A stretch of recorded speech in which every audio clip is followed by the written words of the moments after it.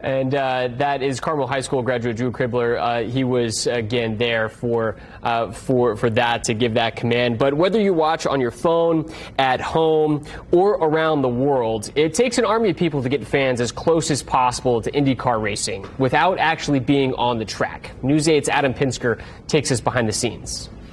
The White House, Yankee Stadium, and Churchill Downs. Those are just some of the facilities that fit inside the 2.5-mile oval that is the Indianapolis Motor Speedway. Included in that, a mobile city of production trucks that help beam IndyCar racing to the world.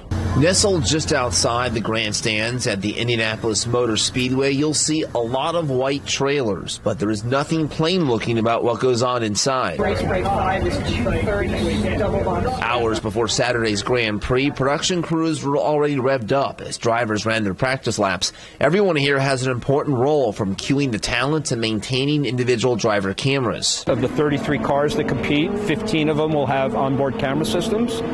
Each of those 15 cars has 3 cameras on it. Senior Vice President for Penske Entertainment, Rich Feinberg, says the entire operation sets up shop at the Indianapolis Motor Speedway in early May with 70 people, then ramps up to about 200 as race day approaches. We also have the responsibility of producing IndyCar racing for our partners globally. So we produce a world feed for every race, and it's distributed to about 40 countries around the globe, and their fans see it in their native languages. And to satisfy the fans' need for speed, Penske Productions makes sure every angle is covered. In this trailer, workers operate joysticks that control the trackside cameras.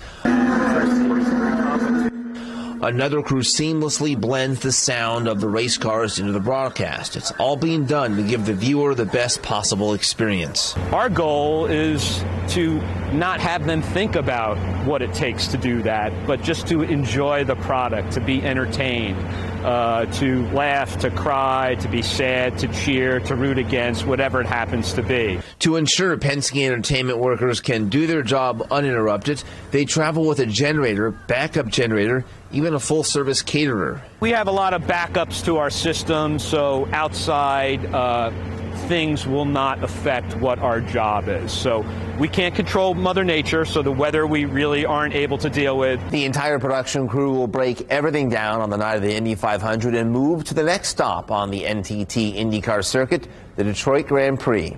Adam Pinsker, Wish TV, wishtv.com, and like us on Facebook.